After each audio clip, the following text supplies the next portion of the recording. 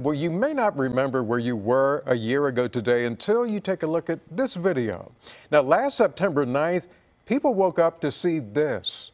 I remember the sky was bright orange, the glow of the sun reflecting off the smoke from all the wildfires in northern and central California.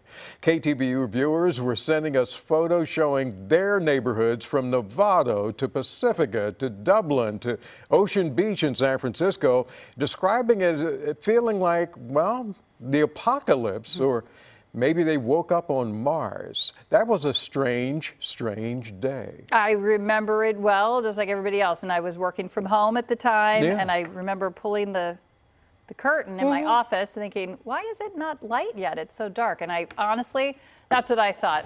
Sal